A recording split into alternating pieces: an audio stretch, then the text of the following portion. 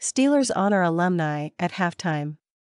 The Steelers capped off their alumni weekend today when the group of legends and family members of legends were introduced to the crowd at halftime at Acrisure Stadium. The weekend honored the Steelers' 90th season, bringing in players or family members of players and coaches, including Marianne Knoll, the wife of Hall of Fame coach Chuck Knoll.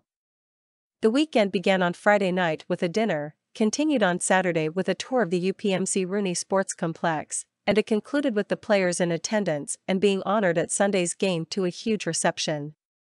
"Sometimes as a former player you wonder your worth," said linebacker Levon Kirkland, the former second-round pick who played from 1992 to 2000. "You wonder if people really care, if the guys on the team now will seek out your advice. But it's great to come back now and be a part of it. Quite frankly, I am glad, even if it's a small part, I am a part of the Pittsburgh Steelers. It's so special to be back, and everyone has been so welcoming and great to us." Super Bowl 43 MVP Santonio Holmes has returned to Pittsburgh multiple times since his playing days ended, but he never takes for granted what it means each time, and what it meant to him to wear the black and gold. "It's more than a dream, it's greater than a myth, it's a lasting legacy to be a part of Pittsburgh Steelers history," said Holmes. "When you talk about the heart and soul of the black and gold, you can't erase the memories and the history, and the fans will never let it die. It's the ultimate fan and player experience to be a part of Steelers Nation." Current Steelers players spent time talking with the alumni on Saturday at the practice facility, as well as pre-game, something Kirkland remembers doing during his playing time. "When I was there you would have visits from guys like Franco Harris, Jack Ham, Joe Green, and I think that is a bridge," said Kirkland.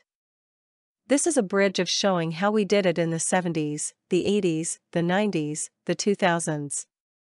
It's going to be a similar mix of things, but it's always neat to know the history of it and how it's going today. I always look forward to talking to different guys and reconnecting. I am lucky and blessed I get the opportunity to come to Pittsburgh and visit. You learn about the history of the team from those who participated in it. When Joe Green came in the team wasn't that great. To be able to build that team to a powerhouse is something that you learn and grow from. I always like to grow and learn. I don't ever want to be stuck in my mindset. It's always good to get that kind of insight. From champions, from guys who had done it. I always enjoyed it, especially talking to guys like Ham, Tunch Ilkin, may he rest in peace, Wolfley, Mel Blount. It was great to hear from them and talk to them.